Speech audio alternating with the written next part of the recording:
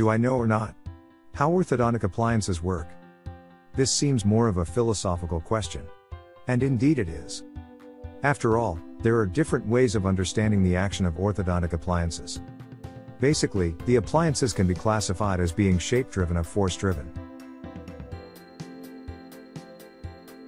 As examples of appliances that are shape-driven, we can mention any straight wire technique, both the conventional and lingual ones, in which a series of wires is used with the target of achieving a final arch wire, whose shape would be ideal for the correction of the problem.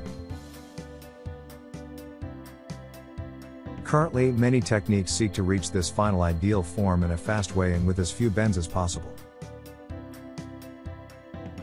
On the other hand, there are some techniques that prioritize the knowledge of the forces needed to correct the problem, since the forces released by the appliances are more important than their shape. As an example, we refer to the segmented arch technique, which, as the name implies, segments the dental arch into an active unit, represented by the teeth you want to move, and a reactive unit, represented by the anchor teeth you do not want to move. With the resources of this technique, you are able to define both the wanted and unwanted forces of your orthodontic mechanics. Other examples of appliances that are force-driven include the invisible aligners. Yes, their main target is the application of controlled forces to perform specific dental movements. That is, if there is no appropriate planning of the desired sequence of the movements, the treatment with the aligner will certainly not succeed.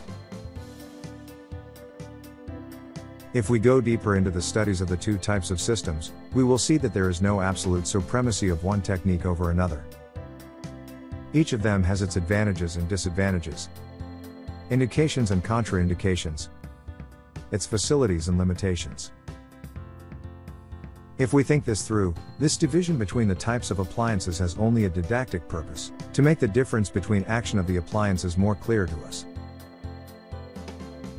That is, those who only take into consideration the shape of the arch may not be aware of the force systems in their technique. But the forces and moments of these systems are always working.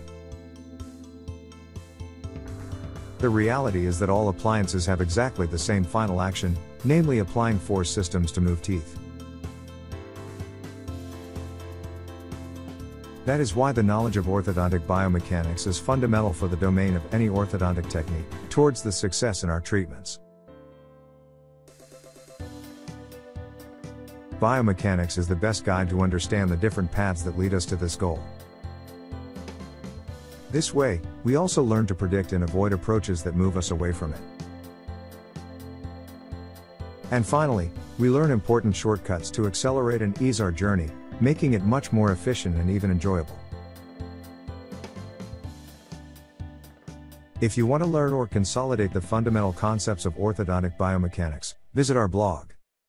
You can also subscribe to our YouTube channel, follow us on Facebook and keep updated of our blog's new posts.